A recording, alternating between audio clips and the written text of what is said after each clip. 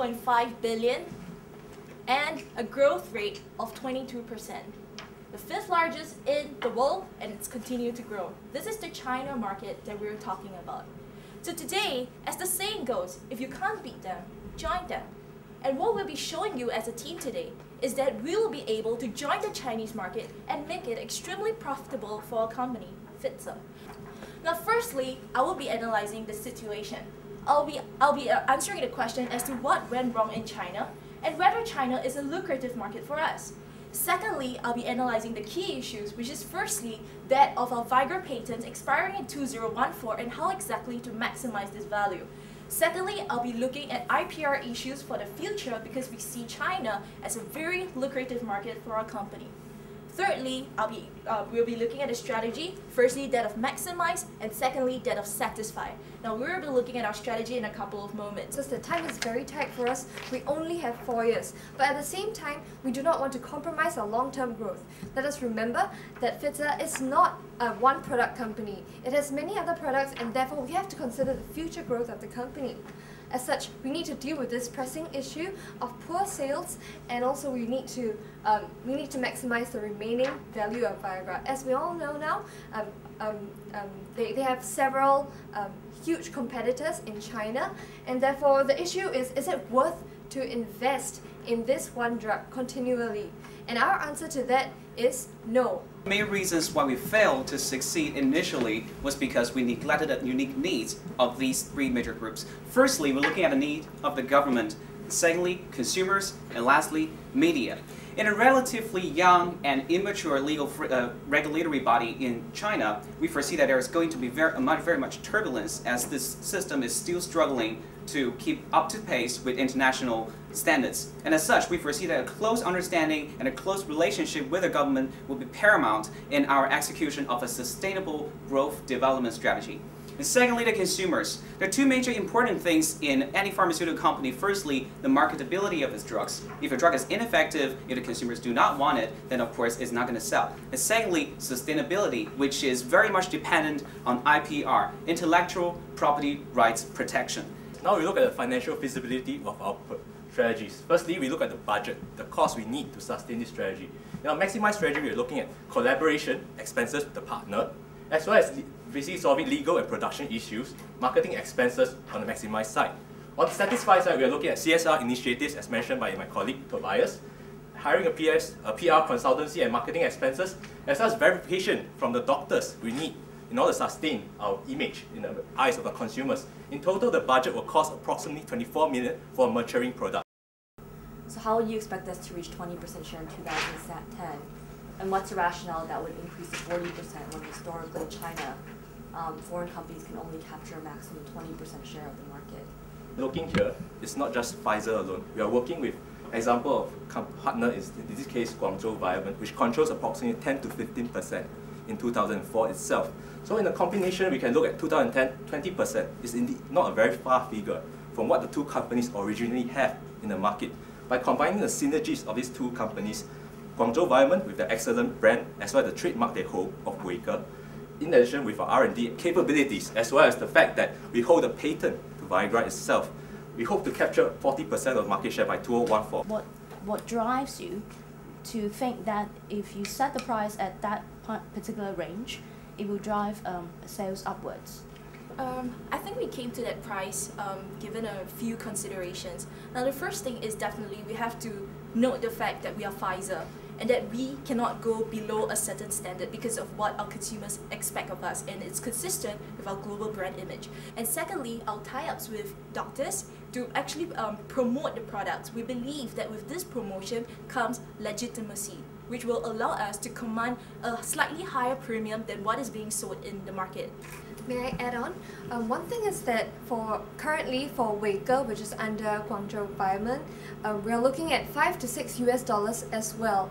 And the differentiating point is that they are over-the-counter brand, but on the other hand, we are a pharmaceutical brand. That means that our potency is a little bit higher, and therefore, for this premium, we actually can compete very well against this Viagra company. 1998 was an exciting year for men on planet Earth. It was because Viagra, a new and the first in the kind erectile dysfunction treatment drug, was first launched by Pfizer, one of the world's renowned drug manufacturing company.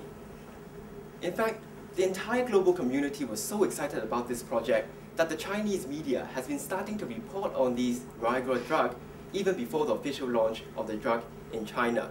And they've actually been giving names to this drug, actually calling them Weige, which also stands for the great elder brother. Now this excitement didn't actually help Pfizer in launching its Viagra product that much. As the poor sales of Viagra, this was caused mainly due to the confusion of the Chinese consumers. They don't know which brand of product they should buy. Secondly, there's a lot of counterfeits in the market. So consumers don't actually know which is the real product and which one they should really buy on. And this has caused to only a $12 million in sales in 2004. In the China market, we can identify both foreign and local players. Well, in the foreign sectors, besides Pfizer, there are also Bayer's and Eli Lilly's. And well, for the locals, there are many to name. For instance, the Guangzhou, Vietnam, that has already taken not settling with the trademark with us, as well as Lizhou pharmaceutical companies, and a lot to name. However, none of these are actually the dominant player. The dominant player actually goes to the counterfeiters. They are actually the winners in the whole competitive market. They account for 70 to almost 80% of the whole sales. As you can see, the total market size in China by population, it's 97.3 million. While by US dollar in amounts, the sales actually goes up to 263.5 million, and that's a lot. That's a lot to gain, but for such a big company, Pfizer, it's actually attained only 4.6%, and that's not a good sign. Another part of our short-term recommendation is about the company, the Pfizer company. Yeah. An important part of the unsatisfactory about the company in China market is the lack of local knowledge. So to tackle that problem, a best way is to form the joint venture with a local company. Pfizer has gone through a lot of legal disputes with women in the past. However, both of them are losing space to the counterfeits in the market. So who says the enemies in the past can't join hands currently? We think this joint venture will bring benefits to both of the parties.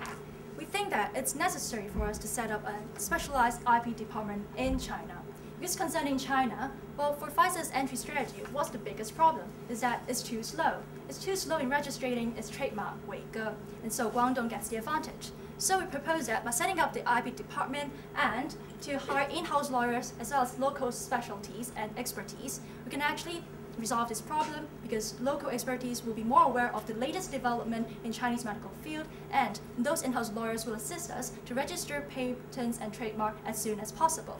You mentioned joint venture was a key part of your strategy. What are the challenges going to be by setting up the joint venture?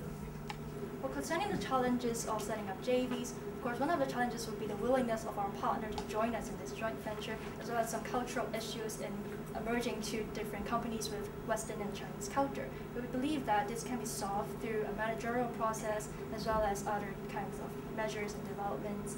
And it can also be seen that the market of the Chinese and Western fusion medicine is actually growing. And so this also provides incentive for both companies to enter in this joint venture. And so the challenge is actually not that huge as foreseen. Did you consider any other alternatives aside from JVs in terms of dealing with local companies in China? For example, M&A or licensing, or just going it organically. What are the pros and cons of JV? And we think about JV because it remembers us of a successful example in India. When Eli Lilly tried to enter the Indian market, they formed a joint venture with a local company to go through all the legal issues and distribution channels, and they separate after a few years because Eli Lilly already got what they want, and they have built a presence in the Indian market. So we think if you think about that example, we think joint venture may be a good consideration. Just to supplement on that a little bit, is that the nature of joint venture allows us to start afresh a new company, and that means that we don't have to be bounded by the current management within Viman, for example. We can form a new joint venture company by 50% shareholding, which means that two companies can synergize their management into manage the new company, which are out of restrictions. And we think that this, restriction-free environment is very important in the pharmaceutical company when you're talking about a lot of innovation, when you're talking about a lot of new ideas. So joint venture in this case, we think that is most suitable in terms of the nature of the industry itself.